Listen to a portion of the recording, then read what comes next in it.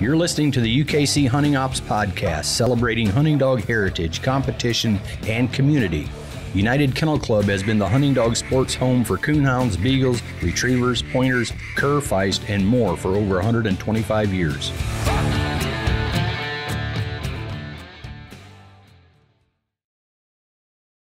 Hey everyone, Alan Gingrich here.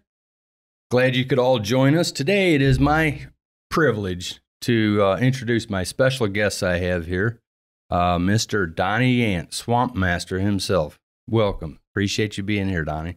Appreciate being invited. Yeah, and then your son Eric Redbone here as well. So we're going to dig back in a little bit today, a little bit of the history behind the Yants, and kind of goes back a long ways in terms of UKC's Beagle program. So with that said, let's start a little bit with talking about your family, Donnie. Your whole family is kind of involved in the Beagles and have kind of been around you with the Beagles. Talk about that a little bit. Oh, yeah. You got your wife, Linda. She comes to a lot of the events with you. Yep. I was lucky. She was in the outdoors, so she got involved with me too, and continued in the clubs and helping with all the kitchen work and paperwork. And then my sister and my brother got involved, and obviously Talk about Jeff. Yep, my brother Jeff, and he did probably 90% of the master hound work back in them days. And still has been till just recently, yeah, really. Just retired from it a year ago. Yeah. So. Yeah, and then Jason, right? Yep, my nephew Jason, he was heavy into it. And my then nephew Jeffrey. Yeah. My nephew Danny McNeese, David McNeese. So. And a lot of those you still see up at the Calaval Beagle Club, or called Lower Michigan now, I guess, but it used to be the Right. Calaval Club. You see all of those, and then obviously also Redbone here. So, man, I'm tickled to have you guys here today. I really am. So let's start with beyond that. Let's talk a little bit about your pre-UKC days and trials. What did that look like for the Yants before you started trialing in, say, UKC? It actually kind of turned into like a family tradition, you know, knowing that you were going to go to the trials and you're going to see so-and-so, and friendship kind of turned into more. That's why it ended up being so important, because it wasn't all about dogs. I mean, obviously we were going there with it to compete, but you also look forward to seeing the individuals that you don't get to see often enough, you know? Yeah. So were you competing in other, before UKC, were you competing in other registries at all, or mostly just pleasure hunting, just rabbit hunting? No, just pleasure hunting. Back in them days, you had dogs, if they ran a pheasant, yeah, it was so. Yeah. You didn't mind it. Yeah.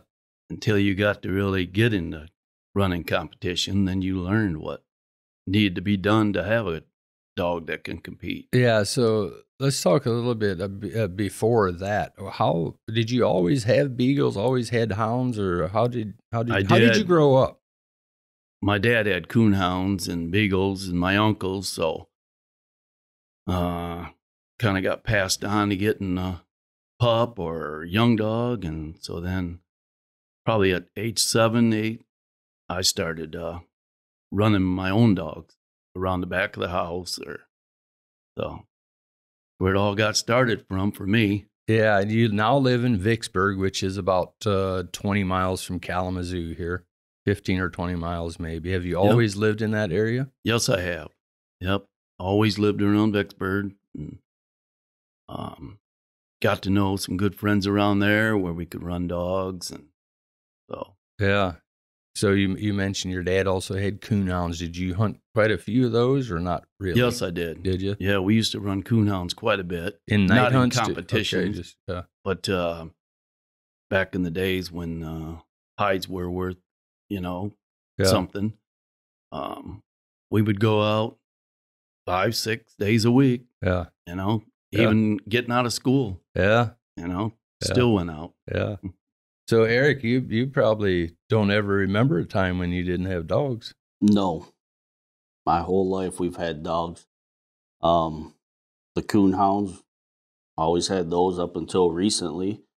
And then the beagles, always had them, always running them. So mostly just going out pleasure hunting and, you know, being a kid, I want to shoot some. So Yeah. I used to shoot plenty of rabbits, and it was fun. You know, it always let me take the dog down.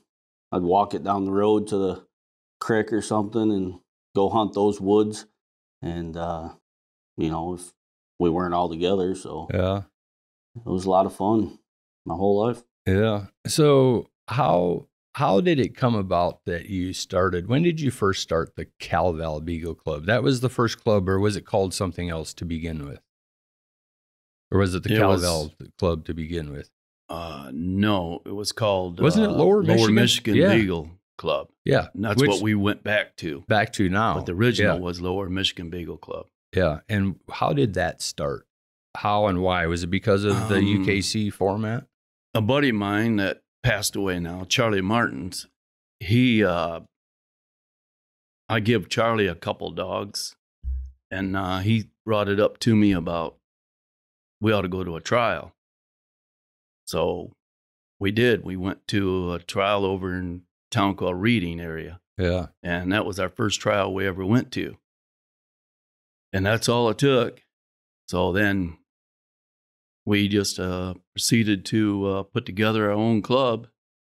And we had quite a few members, young people that was involved in it.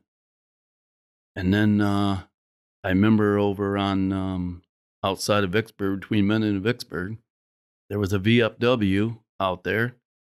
And we started a club out there, Lower Michigan Beagle Club. And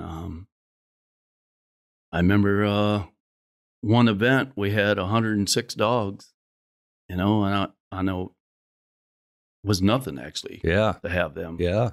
But I remember that place well. That was one of the first events I went to, clubs I went to in Michigan was the Cal-Val Beagle Club. I don't know if it was called that or Lower Michigan at the time, but it was the state hunt.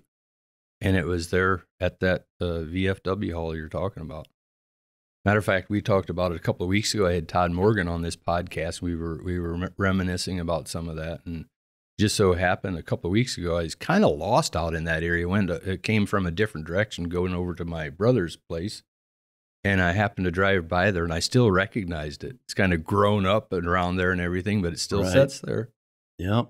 So that was the first club right there. Yep, that was the first club that we ever started.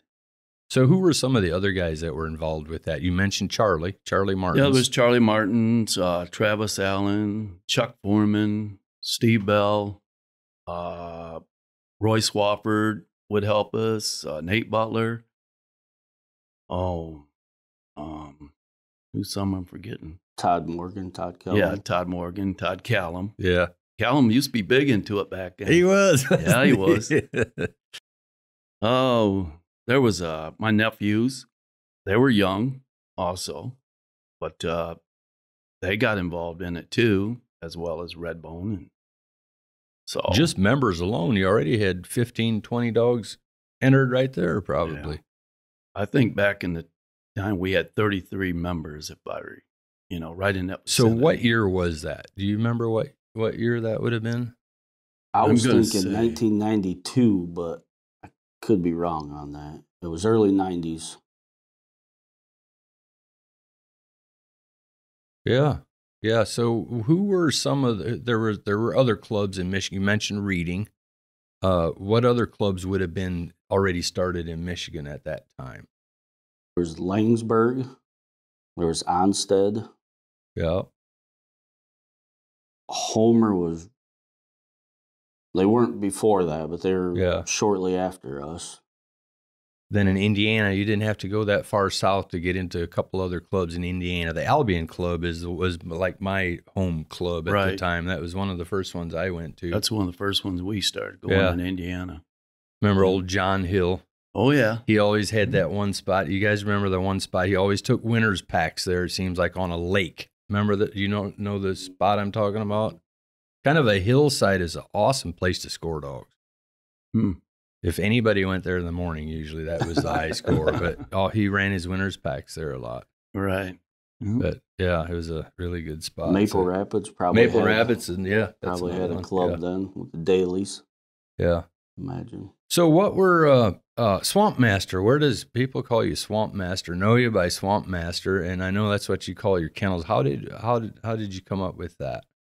When I was a young youth, my dad and my uncles would put me in one end of the swamp, and they would sit on the other, and they'd send me through the swamp for deer hunting. Oh, and you became good at it, must be. So then they start calling me Swamp Master. Oh yeah, and that's where it all started. And it's stuck, huh? Yep. Yeah. Well, that's interesting. I never heard that story before, but. Yeah, so and that's what you still have a lot of call a lot of your dogs Swamp Master, Swamp Master Kennels or whatever. So so you've bred a lot of dogs over the years. Let's talk a little bit about the breeding practices or philosophies that you have used and that have worked for you over the years. I started with a buddy of mine. His name was Dale Larson, and I was probably in my early 20s, I would say about 21, 22, whatever. And I met Dale Larson at a trial, and he invited me to come up to his place. And which was also in Michigan here. Yep. It was up in Coral, Michigan, and he had a 40-acre running pen, and he was running the striker line. And he wanted to give me a dog. And I took the dog and I started running it and did well in trials with it. And from that time on, I ran 95% was all striker. And then as time went on, you start to learn the ability of dogs. And when you're in it enough, you know, the number one ability is you got to have in a dog is the nose. Because the nose trains the brain as well as the hunt. Once a dog continues to do it, the brain will tell it to do it.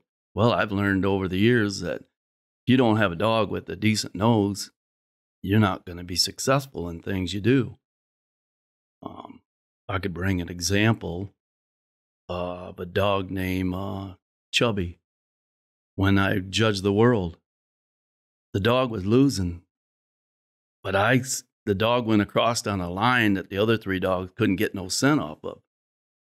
But that dog had the ability to cross that line and won the world because of it. Yeah. So the nose is, to me, in my opinion, the nose is the number one factor. And that's something you've always tried to really hit on when it comes to... I push it hard into the dogs we have. Yeah. You know?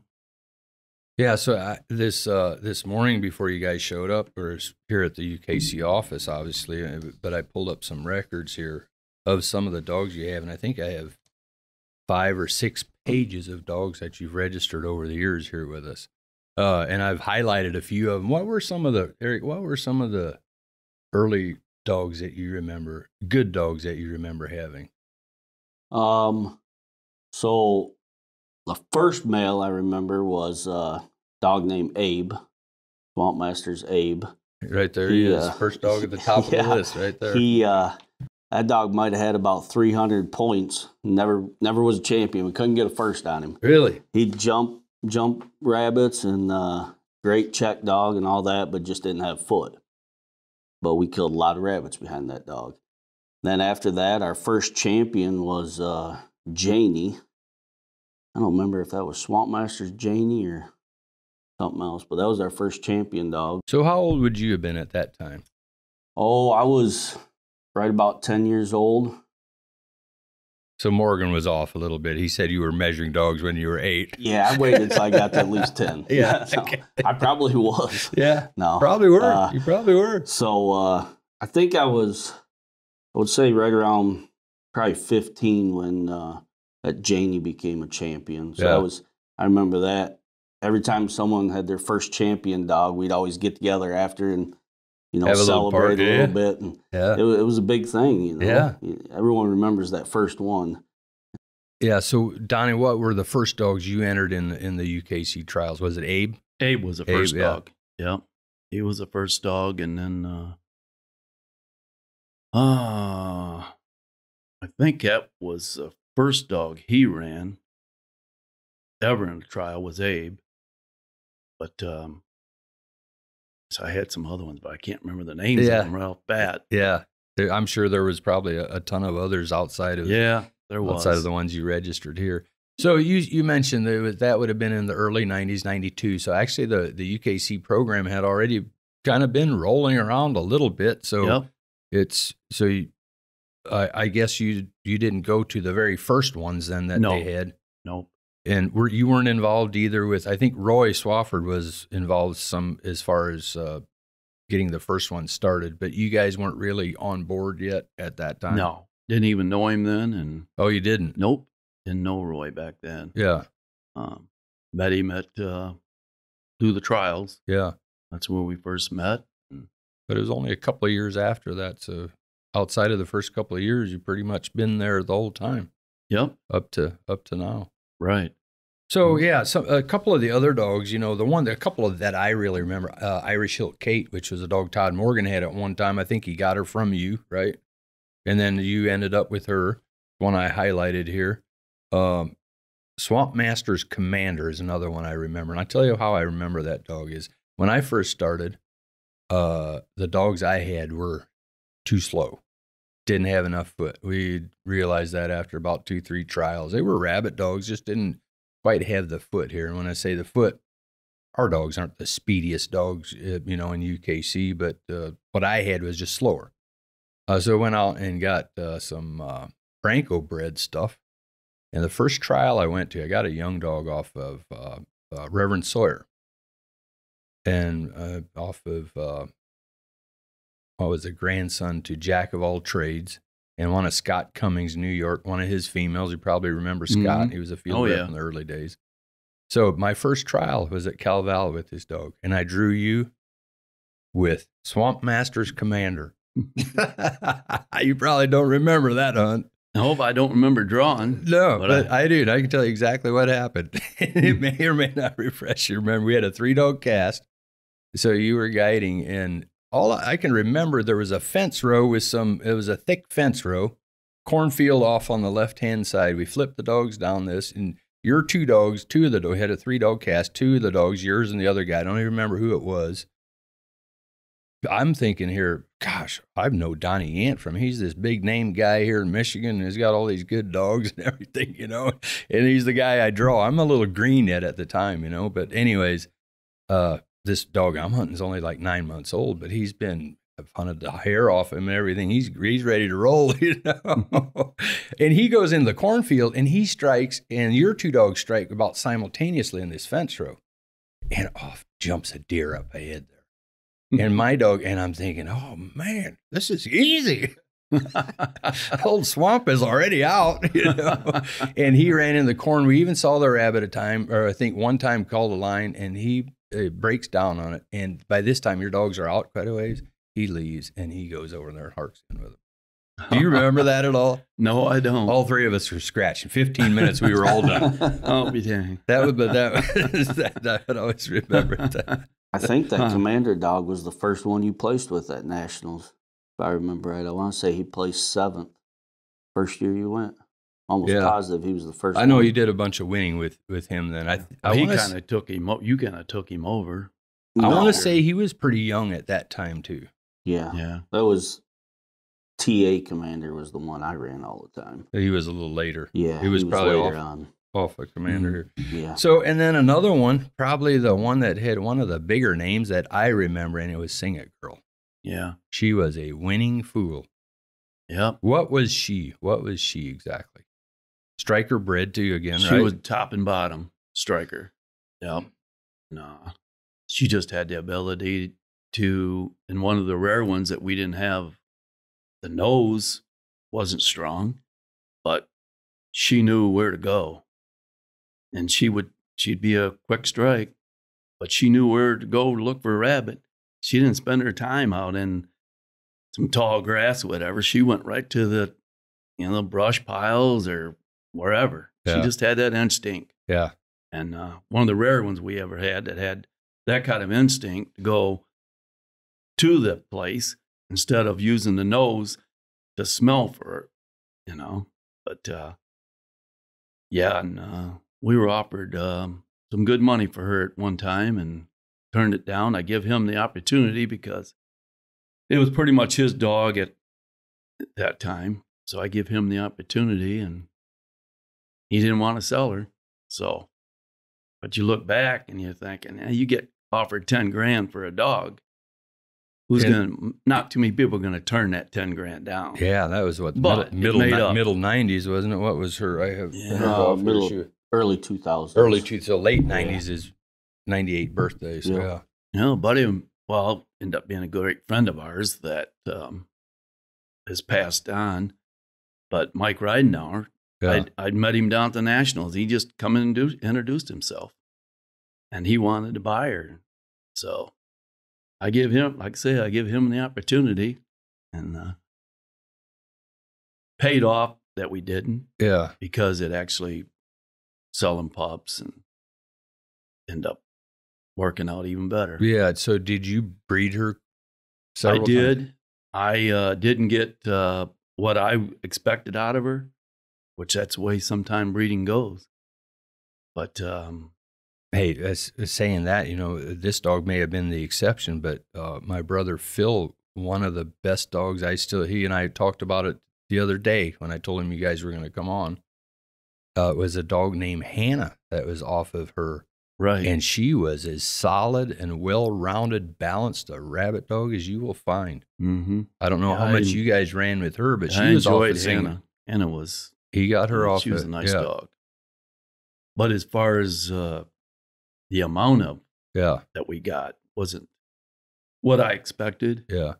But like I say, as you get into it over the years, you learn that you might have a top-notch sire, you think. Yeah. Until you start really breeding and see what you got out of the number of litter of pups. So some are out there and some aren't. Yeah. So what Singlet won a lot. Yeah. You ran her in the challenge series at the time, right? Yep. Who was running her? Were you running her? Or he was. Yeah, I ran her most of the time. Yep. Traveled with her quite a bit. Did she end up winning her category then? Yeah, I won it, I think 2 years in a row, the challenge series. I know it was definitely 2 years in a row, maybe even 3. But she was just such an easy dog to hunt. That's what I loved about her so much is if you ran her once a week, she'd perform. If you ran her 5 days a week, she'd perform. She was just as consistent of a dog as we've owned. She wasn't high maintenance at all. Yeah. You just knew what you were going to get every weekend you took her out. And just an exceptional jump dog. What were those days like? What was that like? The challenge series was a big thing back in those days. Yep. You were still young. I was in my early 20s, yeah. Yeah, and that had to be a ball. Oh, it was awesome. Traveled all over, didn't you? Oh, yeah. We went every weekend. We were going somewhere, and it was with good friends of ours from our club. And, all of us had nice dogs at that time. And I remember Foreman. Yep. Chuck Foreman was one of them. You'd see with you, and who was the other? Travis Allen. Steve Bell. 4 of us traveled a lot. Josh, I always get his name wrong, but McLean. Oh, yeah. And he traveled a lot. It was just fun. I mean, all of us young guys, a little trouble on the road, but hey, it was fun. Yeah. I remember the state hunts, the Indiana state hunt used to be down in, Albion, probably. Albion, I guess, is where it would have been. No, Magenica. Did Magenica used to? Magenica had the state hunt. Always had it. Yep. Yeah. That was one of my favorite hunts to go to. Loved running them rabbits down there on the reservoir and stuff. Man, they run big. Yeah. It was almost like hair in a way, Yeah. So what were some of the highlights with Sing It for you? I guess number one was the challenge series stuff. To me, a dog that can run in Michigan on snow, and then the next weekend you travel to Virginia and you run in 70-degree weather, and then the next weekend you go up to New York in 2 foot of snow, you know, and back to Missouri in 70-degree weather. It's like it takes a special dog to be able to travel that distance and to be able to run and all that stuff. So that to me was... Yeah, you mentioned different trains. I know you guys go up north and hunt snowshoe. Were you going up north during those days and hunting on hare as well? Oh yeah. Yeah. We did that before. I remember as a kid doing that before we were even trialing, going to Kalkaska. Yeah, I used to go up in the early 70s. Oh yeah. Started going up with my dad and uncles.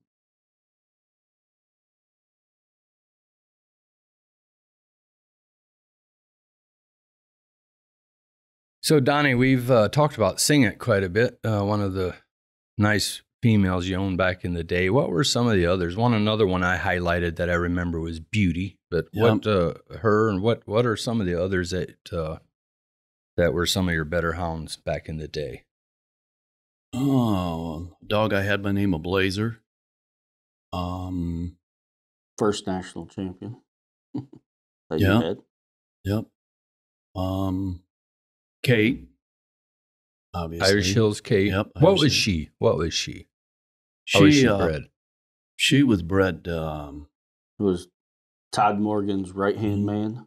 Righty. And then Gertie. His Gertie female. Flint Creek Gertie. Which that probably comes from Scott Cummings as well. Mm-hmm. Yeah. Yep. Flint Creek. Yep. Did. I got her, she might have been less than a year old. Got her.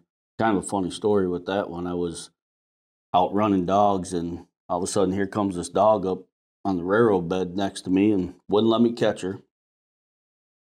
So I finished running dogs, and it just stayed there with me the whole time. And go back up to my truck. As soon as I got to the truck, here she come. So I grabbed her and I looked at the collar. It says Todd Morgan. I said, "You got to be kidding me." So I get back to the house. I call him up, and he's like, "No, I'm not missing no dog." And he came to the house to look at it, and he goes, "Oh, I know who that is. Travis Allen's Page dog," which turned out to be incredible dog, front page news. Yeah, I remember that dog too. We just got to talking, and he goes, "Hey, I got some young dogs," and I was looking to get a young dog, so went over to his house, I don't know, next weekend or something, just picked her out. Yeah. Turned out to be a pretty nice dog. Yeah. Yeah, so that was, did you hunt her after Sing It, or was that before? Before Yep. Sing It. Yeah. Mm-hmm. Yeah. What you hunted mostly females? You had some males too, right? You mentioned Blaze. I had probably majority of them were males. Driver. Okay. Yeah. Hemi. Yeah. Chief was another dog. Chief was another one. Money. Yeah. So, Money. Go ahead. Money I did well, Yeah. But he was not even bred striker at all. Oh yeah. But we friend of ours, we traded pups. So that's how I end up with Money. Yeah. But you mentioned striker here a couple times, but I believe from what I remember, correct me if I'm wrong, but Hannah, my brother's dog Hannah, off of Sing It, wasn't she? She had striker a couple times in her generation, didn't she? She might have been out of Boomer. Yeah. Larson's Boomer. Yep. Maybe. Yeah. It might have been that cross, and Boomer was out of striker. Yeah. The Nationals, UKC Hunting Beagle Nationals. Mm-hmm. You kind of had a thing there for a good while, and probably won a category at the Nationals more than any other breeder. How many times have you placed first in a category at Nationals? How many times? Yeah. Wow.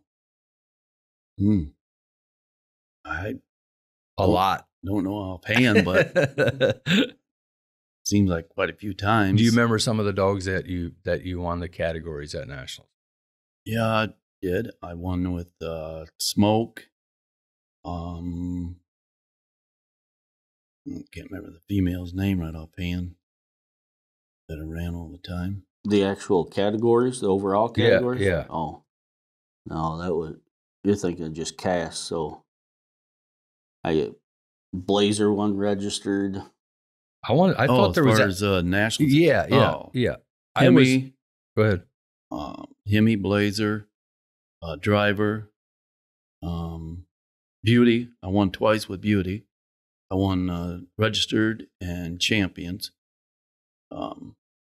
Kate. And Kate. I was going to say there's at least 6 or 7. 7, yeah. There's 7 total. 5 registered, I think. 5 registered categories, sounds I think. about right. I don't think anybody has ever won a first in a category at the Nationals more than you guys have over the years. Mm-hmm. It's all him. I don't win nothing. Yeah. I can't win nothing there. Place a little bit, but he wins all the big stuff. Yeah. I always look forward to going. Nationals was my favorite time of year. Yeah.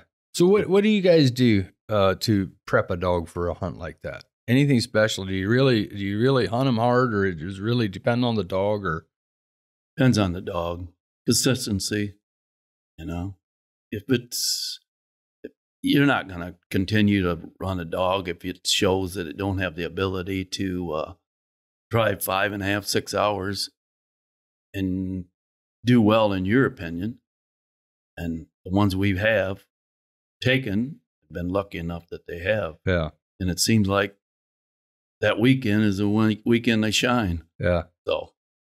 Yeah, well, you've shined a lot at the Nationals over the years. I can tell you that.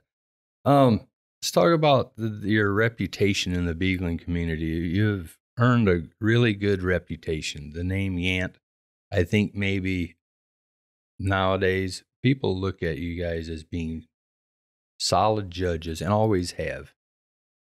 Where does that come from? Or have you always really been a stickler for rules?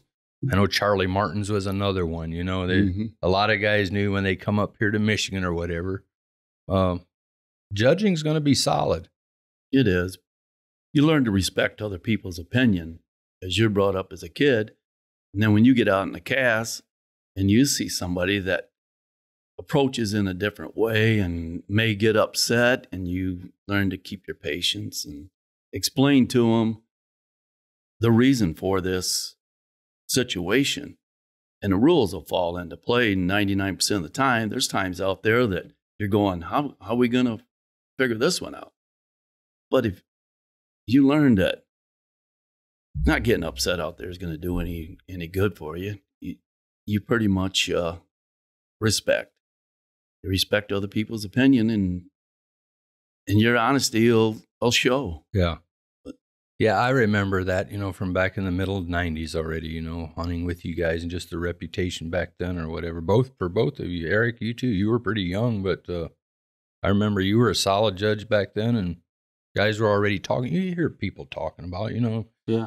You guys know how it is. If somebody doesn't have a very good reputation, it kind of leaks around pretty quickly, but it was always good when it came to the Yants, it seemed like, throughout the years.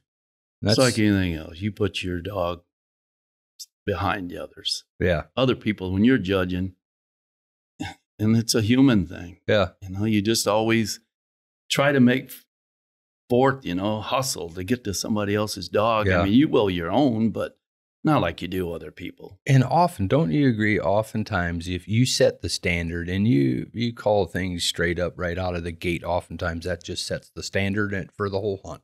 Absolutely. Got to be consistent. Yep. Field rep. When did you become a field rep? What year was that? I think it was 12 years ago, 13 years ago. And I had some big shoes to follow when Roy Swafford stepped down from it. So that's when you came on board, was after Roy? When Roy stepped down, then he asked me if I was interested. And he being Todd Morgan. And Morgan Roy asked you if you'd be interested. Roy asked me if I would be interested, and him and Todd had talked, and so the three of us communicated, and so I did, and so I knew that I would have to have my head on straight to follow his footsteps. Yeah. Well, I know Roy always respected you too, you know, so I'm not surprised that that would have been his choice. Yeah. Yeah. What were some of the most enjoyable parts of being involved as a rep for you? What was it going to the national events, or was it working with was everything. Local clubs around home here, or what? Being with after hunts, associating with the other reps, listening to their opinion towards things that, you know, I've learned, as well as, you know, helping give my opinion on some things. So you kind of friendship like some of the guys from way down south. You don't get to see them often, you know, so communicating. It's still like that at the World Hunt and the Nationals. We try to use the reps to help us run those events, you know, and it's always good. And I've always, man, you sit back, you need good help, but every time we get to the Nationals or the World for that matter, you can't do everything by yourself. But the reps just always, they've done it for so long. They know what's expected. And man, from an administrator's end of it or administrative end of it, it's good to have a good solid team of reps like that. And there's some good people. Do you have some good stories or anything like that from things that happen at the hunts with the there was a few, but always after the hunts, you know, there'd be, I don't know, 6, 7, 8 of us get together, and some of my good buddies would bring up some moonshine. And then we really got to tell some stories. But no, it's enjoyable. Great people. Yeah. Well, you know, I took Todd over for Todd Morgan when he stepped aside in 2008, I think it was, and you were already a field rep then, obviously, and it's always been good working with you, and I know you've done it for a long time, and you really set a good example for a lot of hunters in this area, in your region. They always respected you, and you always saw that in Eric as well, you know, with your judging and everything, just solid, and you can't find anybody that you've become a preferred judge. That's why I use you all the time, both of you at the Nationals and the World whenever we can or whatever, but there's also good reason for it. You know, if we have anything, you just know there's not going to be any issue. If there is, you're going to take care of it. We probably won't even find out about it. But just, and even the hunters, they respect that, you know, even sometimes even they may not agree or whatever, but you just have a way about it. And I think you see that in Eric too now. So there's a lot to be said there.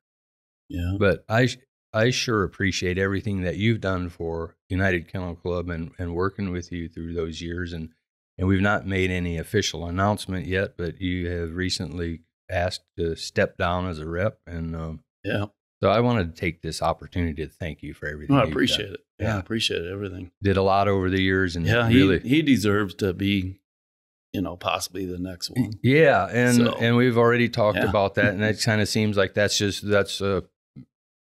an easy choice. You know, there's no, it's for Eric to kind of take over there. So Eric, you should have been able to learn a lot from him. I'm sure you did. And it'll be, I think you'll do a great job. I'll try my best. Oh, you'll do good. I know. And I'm probably going to be leaning on you quite a bit. And some of it will be with some of this podcast stuff. You know, we already talked to you about it a little bit. I want to go through all the rules and everything. And I think it'd be good to have somebody is out there in the field a whole lot as you are. And oftentimes judging, just trying to talk about those infield examples and this and that. Help me out with that stuff. I think that'll be good. Mm-hmm. So, but yeah, Donnie, I really appreciate everything you've done, and on not just me, but on behalf of United Kennel Club before that, you've been a really big part of the program. Yeah, I really enjoyed it. So Eric, let's move over to you a little bit. Redbone, where does that name come from? We've got Swamp Master and Redbone, but where does Redbone come from? Well, growing up, I had red hair. I don't have a lot of hair anymore, but it was red hair, so. My nickname was Red. Yeah. And I don't remember exactly. I think I was somewhere around 10, 12 years old playing baseball. slid into home and broke a bone in my foot. And I don't remember if it was my dad or the other coach that started calling me Redbone, but one of them threw it out there, and Redbone stuck with me ever since. Oh, yeah. Way more people know me by that than they do Eric. Yeah, especially people around this area. Everybody around here just calls you Redbone. But yeah, so obviously you grew up around the sport most of your life, around the dogs and everything. Who, outside of your dad, who were some of your other mentors, if you had any? Oh, sure. Charlie Martins. Obviously, pretty much every hunt we went to, it was at least the three of us, and Charlie's son went to a lot of them early in the years. And then my Uncle Jeff, he was a part of it a lot too. I remember I even went to a few hunts. Him and I would go to some hunts. So Charlie and my uncle were two of the big ones. Yeah. Along with my dad, obviously. Yeah. I think we briefly mentioned it maybe, but we had Todd Morgan on a couple of weeks ago, and he mentioned that he took issue with the Cal-Val Club, or got some complaints about the Cal-Val Club. They got this little kid out there measuring dogs. He said he had to deal with this. He was talking about you. He said, you're out there, people are complaining. They've got an 8-year-old kid out there measuring dogs. He's throwing dogs out. Do you remember those days? I do. Oh, I definitely remember when you're measuring 60, 70 dogs and over 100 dogs through a weekend.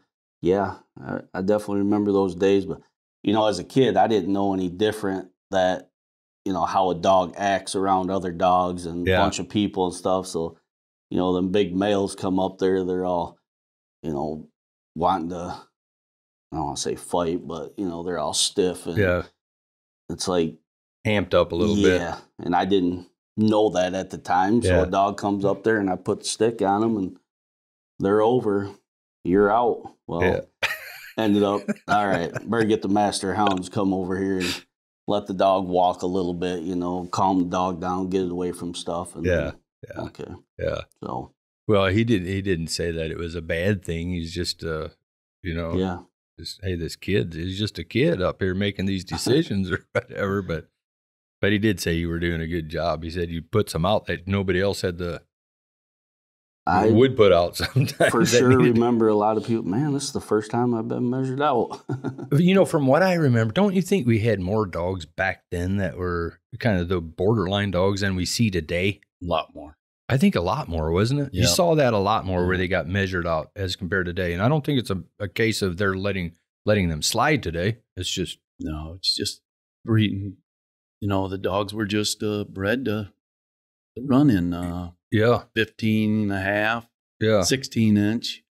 They were allowed in some formats to run. Yeah. Well, now, UKC's never allowed it.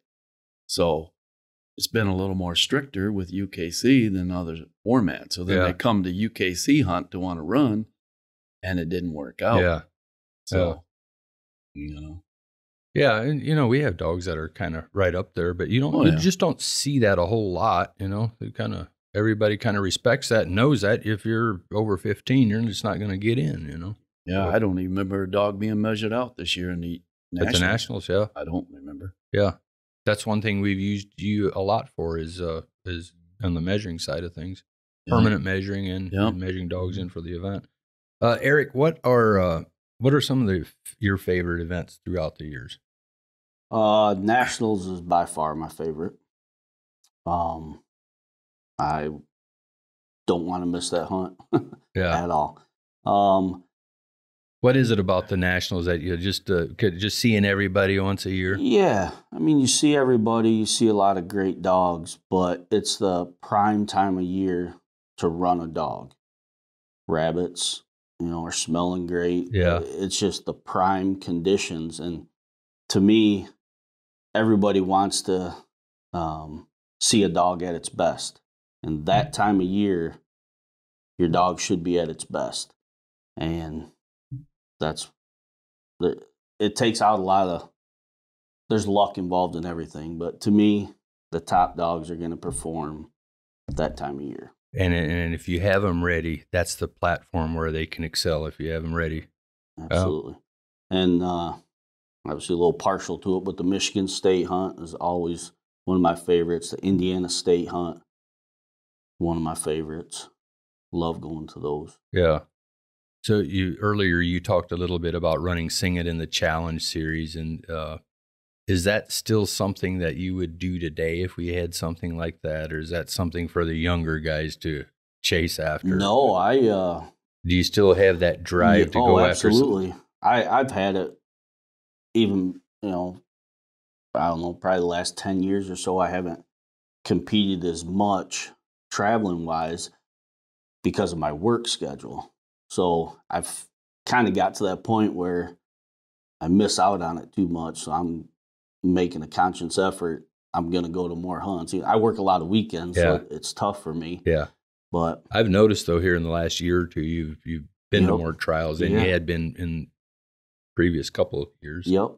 I just finally said, I'm going to start using my vacation for that stuff. So, yeah. So we talked about some of the good hounds you guys have had in your kennels. What are some of the better dogs that you've seen throughout the years?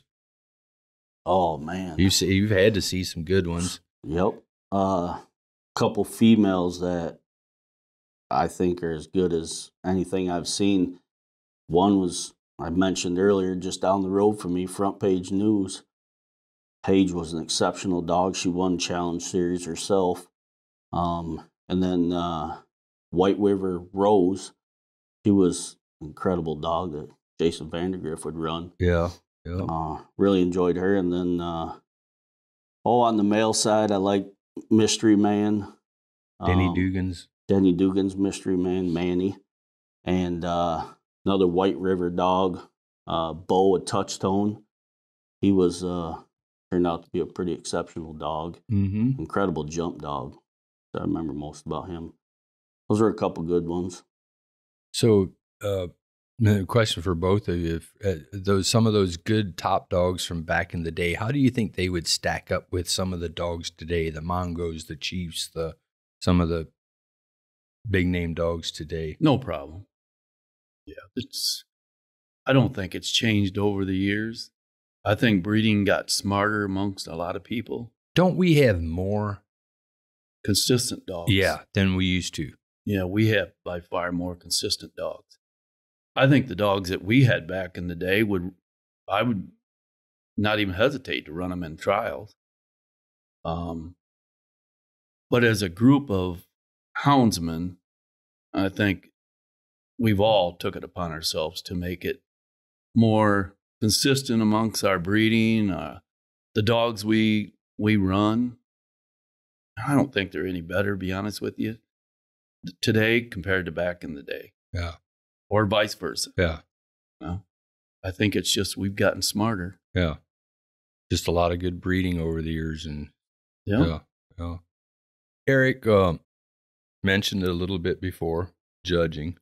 You're an expert judge, a preferred judge, and I'm not trying to blow smoke up anything here, but I hear it all the time. I'm not just saying it's not just coming from me, but the guys say that guy's good. So many times I've had people come back from a cast and come up to me and say, that Eric guy from Michigan, he's a dang good judge. He can judge me and my dogs any day. Hear it so many times. What has made you become that type of judge? What do you think it is?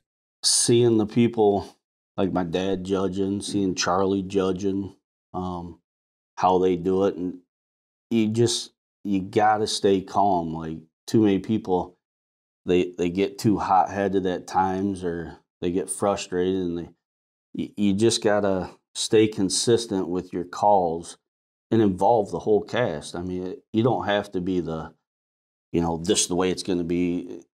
Talk to people out there and discuss things. Don't have to be dramatic and and you gotta, even if someone else loses their cool, you still, as the judge, you gotta stay calm. Just ask people's opinion and you got to make your own decision. Yeah. But there's nothing wrong with involving the whole cast. I think where people get in trouble is when they don't worry about the cast. They just, I'm the judge. This is the way it's going to be. Yeah. And I just don't think that's the right way to do it. And probably from what I've seen you judging sometimes, I think sometimes you're almost harder on your own dogs than you are on anybody else's. Not that you give anybody else's, but there was just an example of one time I drew you. We were hunting back at Buck Lake. You probably don't even remember that. You were judging. 3 of our dogs scored. Your dog was off a little bit, maybe borderline to some, but I'm telling you, 8 out of 10 people would have scored your dog. And you didn't. But the thing that I remember about that I thought was, right there, that guy's not scoring his dog, and I'm not going to complain if he is. I'm not going to complain if you don't score my dog, because you're doing the same thing with your dog right here. Yeah, you can't. You set the tone for it, is what it did. It really did. You can't judge by how your dog does. Yeah. You got to judge by doesn't what's matter right. whose dog it is. It doesn't. No. Scoring lines is one thing that causes a lot of the controversy, but to me, it's simple to tell if a dog has a track or not. Yeah. And when it's my own dog, obviously I know that dog a little better. There's times that dog doesn't know that track. I think that's right there. That speaks volumes. And I've always said that if you know dogs, the dog will tell you. Yeah. The dog will tell you if you know how to read that dog. Absolutely. Whether he has it or he doesn't, he or she or what have you. Yeah. But do you enjoy judging? I do, unless I'm in the mountains. Or some Tennessee. big hills. West Virginia and Virginia. Heck, even in Ohio, those are mountains to me. Yeah. No, I do, for the simple fact that I feel like I know the rules, so the cast just runs smoother. If you got someone in there that doesn't know the rules, and then they keep asking you the rules, it's like, okay, just too many things are questioned. You come back with 3 or 4 questions on the card. If you got a judge that knows the rules, everything just runs smoother. Yeah.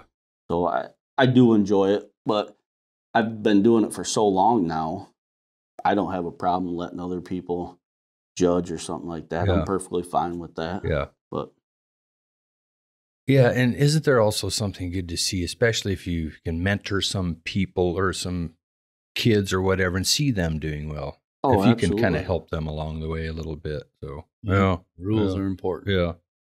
Yeah. What is it that you like most about the sport today? I know it's changed from the old days, but what is it that you like most about the sport today?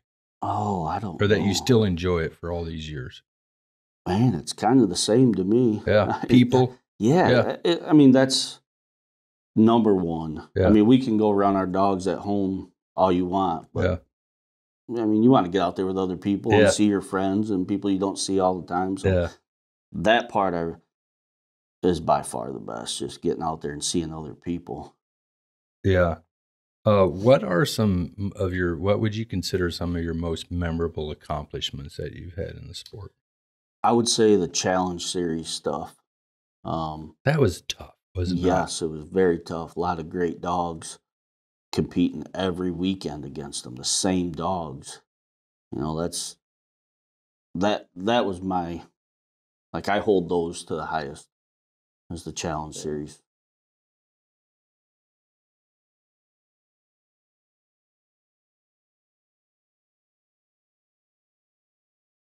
So, Donnie and Eric, both of you, I guess, but Donnie, let's start with you. What part of working with hounds do you enjoy the most? Is it training? Is it the training aspect of it? Is it the pleasure hunting, prepping for hunts, handling dogs in trials? What do you enjoy the most? Training? Yeah. From young up? From young up. And then once a buddy of mine and I got the penning up and going, that pretty much took over. I mean, I could spend 7 days a week if I do. Yeah. But all day. My wife has even brought me sandwiches over there or something to drink. Yeah. I enjoy it. It's like being with a bunch of kids out on the field with sports of some kind. Yeah. For those that don't know, you mentioned the pen. You have what is it, a 5 acre, 10 acre 20 pen? acre. 20 acre pen. Yeah. Yeah. So you see a lot, and it plus helps you as an individual, If there's something out there, I'm not kennel. Yeah, I've run striker for many years. But Yeah. if I see something out there. And you probably get to see a lot of young prospects I've seen doing just that. about every line of dogs there is. And you get them from all over. I know guys from out of state bring dogs to you all the time. Yep, I do. Canada even. Yeah. So I get to see quite a bit, but I enjoy it. And now that I'm about ready to retire, the enjoyment of even getting better. Yeah. Heck yeah. What about you, Eric? Totally opposite of that. I'm not a big fan of running the young dogs. I let him do that stuff. So I enjoy, once they're a couple years old, getting ready for trials, that type of running. Older dogs. Yeah. A question, Donnie, for you, both of you actually. What advice would you have for new beaglers coming in, just new to the sport? What advice would you give them? Patience and learn the rules, and respect what someone out there has a scorecard in their hand. Respect what they got to tell you. It may not always go your way, but as you learn, and they're going to help you, just take the time and learn the rules. Yeah, and that's one of the notes I have. How important is learning the rules? And obviously, you feel it's very important, as do I. You'll learn more out there. You can sit and go through the rule book, but you'll learn more by listening to what someone. Yeah. Yeah. What about you, Eric? I would say understanding that your dog is not the only good dog out there. There's other dogs that are just as good. So some people coming in right away, they think they got to win everything. Well, one day your dog's going to look really good, and when it's cast, the next day it's not going to, and it's going to lose. So you just can't be angry when you lose, Yeah, and I would agree with that. That's good advice for new guys. What advice would you give Eric as far as the field rep role goes? Keep your boys just like you got, because there's a lot of good guys out there.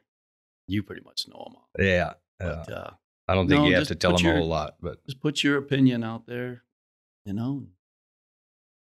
Yeah, so let's segue away from the trials just a little bit. The one passion you guys have that I have is hare hunting, snowshoe hunting. Tell us a little bit about that. You go up north every year, don't you? We do. We as a group. And you've done it for years. Friends of ours go up with us. Jeff Davis goes up. My wife, she enjoys going up. But yeah, we enjoy turning the young dogs that we have out there. And it's kind of a training up there with the young dogs too. They go out of hearing distance. Well, around us, dog goes out of hearing distance, you pretty much know it's not a rep. Yeah, yeah. So up there, it's just a different game of running, but it's fun, enjoyable. Yeah, very enjoyable. Love it, love it. Hey, one question: do you see what I see sometimes? A dog, you have dogs, sometimes different dogs that excel on hare that may not.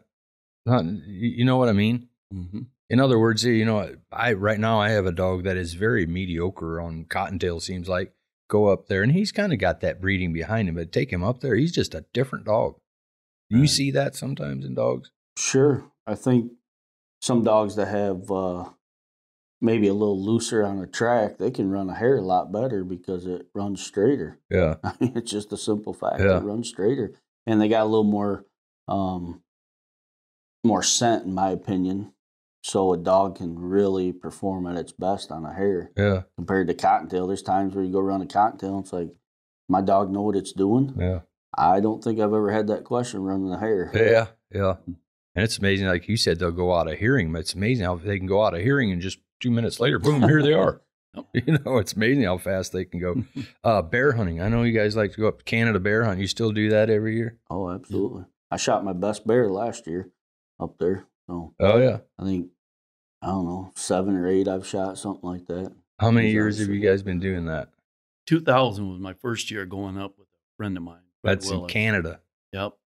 And then 2001, we bought the property up in Canada. So been going up quite a few years. Yeah. Done well. Had a lot of good years. Remember him shooting his first bear. Yeah. Some great friends of ours go up. Then we've met some phenomenal people up there that they even look forward to us going. Yeah. So it's very exciting. Yeah. Yeah. I've seen you've got a couple mounted bears there at the house that you've taken Shot up there. quite a few over the years. Yeah. Yeah. Softball. Ever since I've known you, you've been running beagles or playing softball, fast pitch softball. Slow pitch, fast pitch over the years. Yeah. But are you still doing it now? Nope. Had a little setback in 2000, and now I have some other summer activities that I've taken on. I wanted to play softball again this year, but wasn't able to. Yeah. But I have others things, grandkids games, most exciting part of the summer. But I hope next year to get back into it. Yeah. I remember probably in the mid-'90s, maybe a guy, a fast pitch pitcher from some other country, Pete, help me out. You know who I'm talking about? Pete Maravich or somebody like that? You know who I'm talking about? Yeah, I know who you're talking about. He was bad. Yeah. Bad dude. Yeah, threw like 106 miles an hour. Exactly. Yeah, that guy. That. Yeah. What's you talked about retirement a little bit this morning when we were sitting out in the office. This is your last week. Yep. Working before you're going to officially retire. Yep. What's retirement looking like for Swamp Master? Excitement. I'll be able to hear the last 3-4 years. He's done a lot of complaining to me because I put my dogs in behind. I have. Because when a great friend of mine passed away, Charlie, we used to rotate with the pen. Well, now it's pretty much just me. I don't have the time for my own dogs. But now that I'm retiring, I'll be able to get up in the morning, put dogs in the pen, go run my own dogs, come back, watch the dogs in the pen. Yeah. And plus all the traveling we got planned. Yeah. You mentioned you got a toy hauler RV with I bought a toy hauler and a side-by-side, and looking forward to even going to grandkids games on weekends out of town and taking it. So for sure. Well, I think we're going to wrap it up with that, but I really do appreciate you guys coming in this morning. It's been interesting. So thank you again. And thank you for inviting us. Yeah. So look forward to working with you, Eric. Yeah. It's just the start. All right. Well, congratulations on your retirement, and thank you again, Donnie, for everything you brought as a field rep to UKC. Thank you.